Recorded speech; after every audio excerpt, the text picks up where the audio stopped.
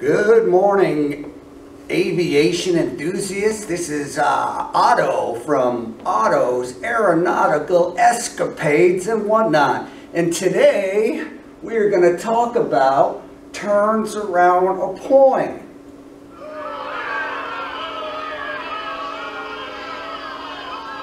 Nobody likes turns around a point, but there is a method to the madness. It gets you used to operating at low altitudes coming in for landings. So, why turns around a point? Right here. You want to be able to use your skills as you're coming in for a landing. I remember when I first started out, those trees looked intimidating as I was coming across them. So turns around a point is going to help you get this procedure down at low altitudes. So without any other comments, let's get going. So what's the objective about this turns around a point? It's to determine that the applicant exhibits instructional knowledge of the elements of a turn around a point, exhibits instructional knowledge of common errors related to turns around the point, demonstrates and simultaneously explains turns around a point from an instructional standpoint, and analyzes and corrects simulated common errors related to turns around a point.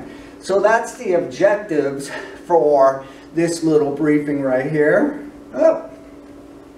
So, under exhibits instructional knowledge of the elements of the turns around a point, you need to talk about the purpose of the turns around the point and their relationship to basic and advanced airmanship.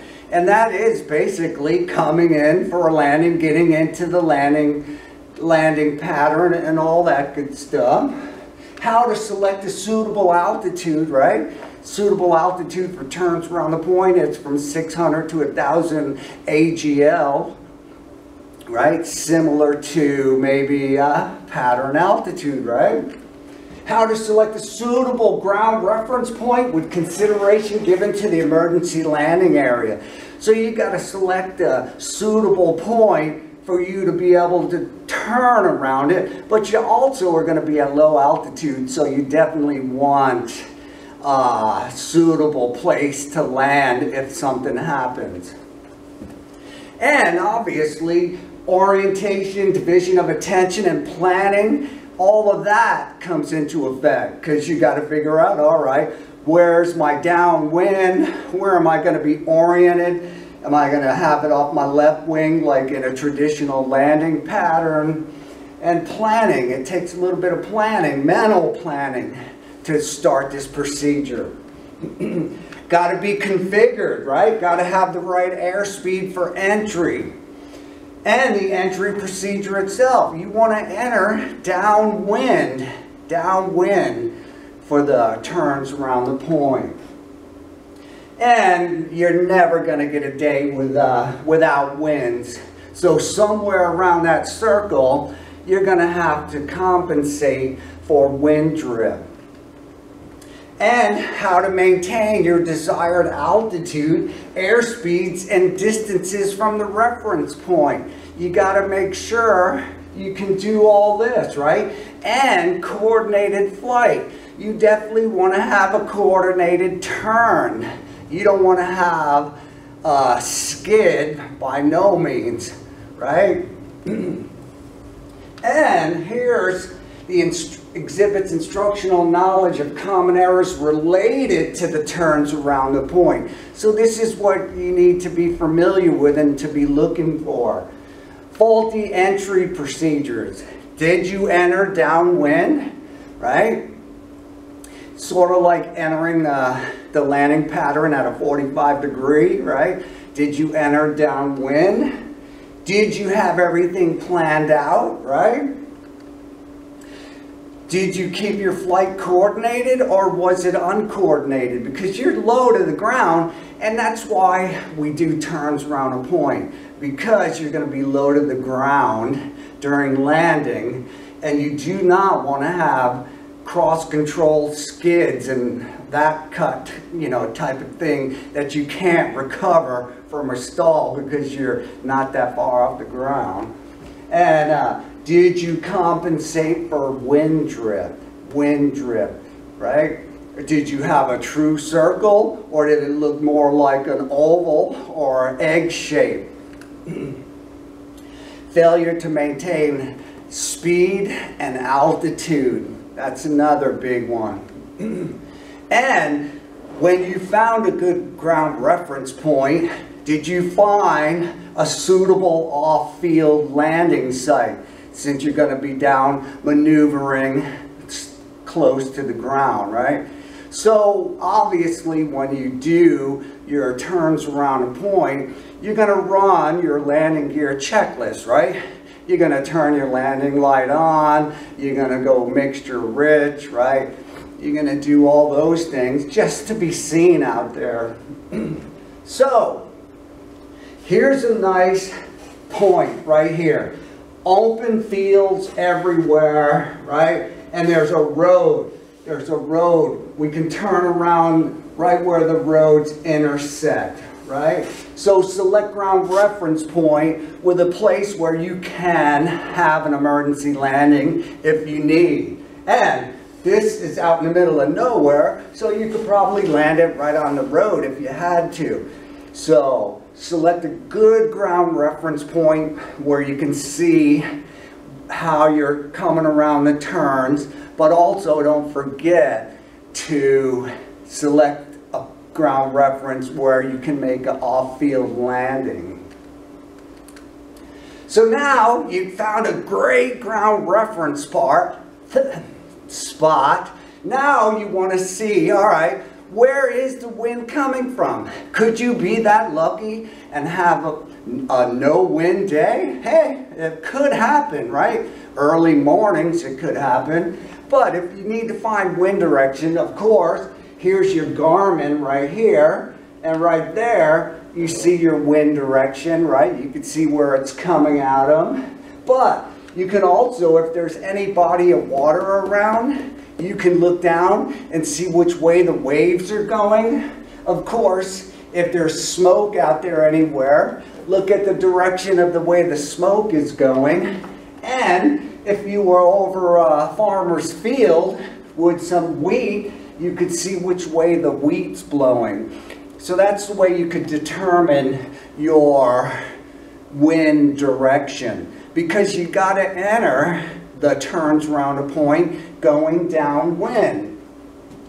Once you figure out, all right, I got my point selected, I know which way the wind's coming from, you want to do your clearing turns. You got to be safe out there. Certainly, you are not going to be wanting to be in this airspace right here, right? Even though we know that's just pictures taken over amount of time. But you definitely want to make sure you're clear of all other aircraft in the vicinity. So do not forget your clearing turns, and don't forget your landing checklist. So now here we go. We did all that. We're ready to go, right? We're ready to finally do our turns around the point. So you're going to go ahead and enter in a downwind. And downwind. Hey, just how you enter the landing pattern. Come in at 45 degrees, downwind, left downwind, right? If it's left-handed traffic, or right downwind if it's right-handed traffic. So we're going to enter downwind.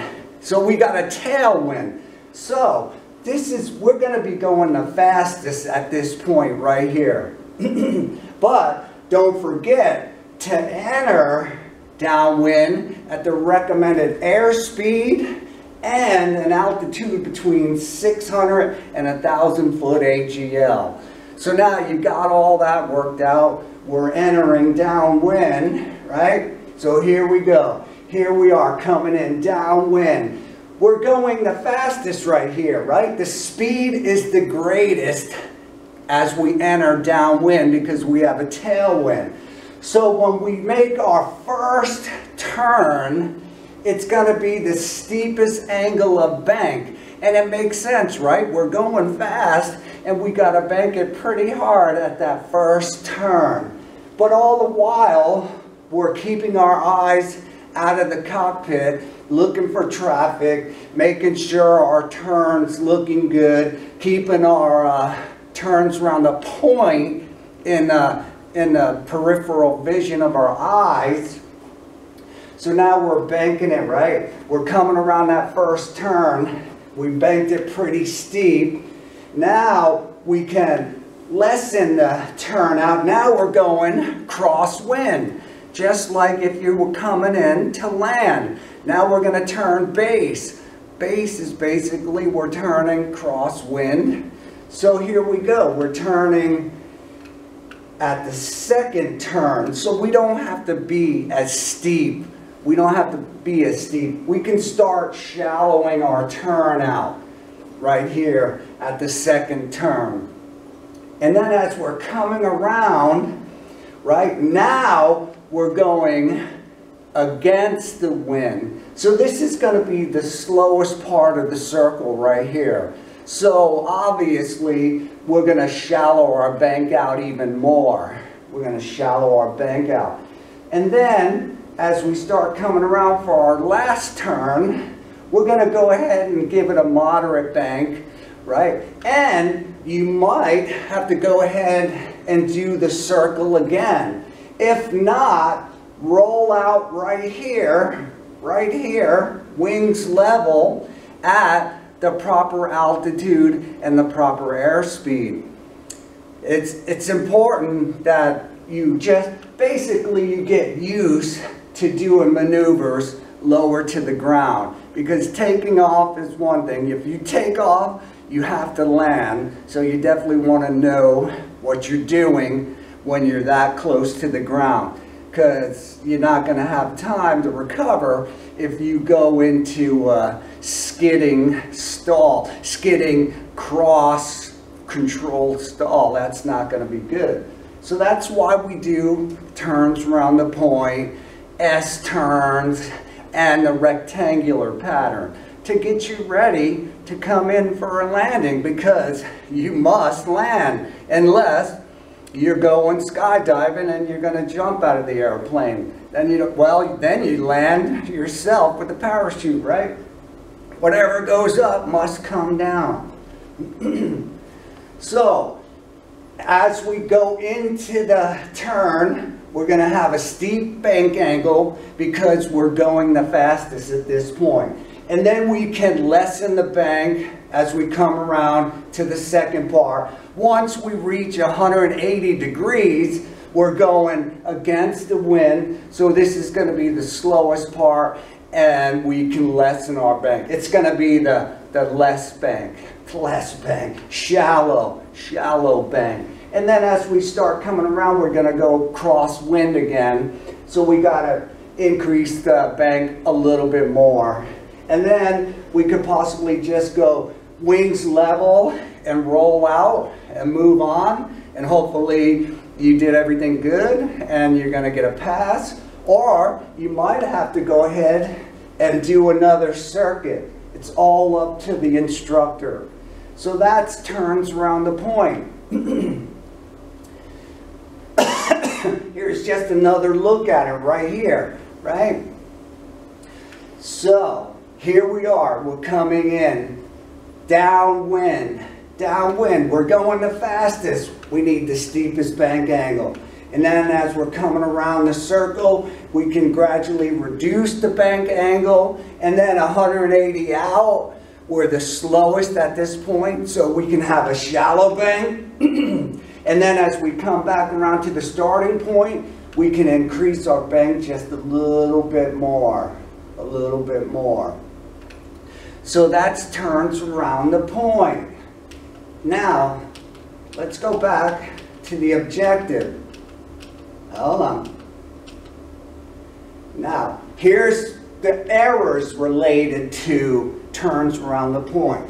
Faulty entry procedure. Did we take our time? Did we figure out which way the wind's blowing, right? Of course, you can cheat with your little Garmin G1000 and look at the wind direction. But if you don't have that, just look outside.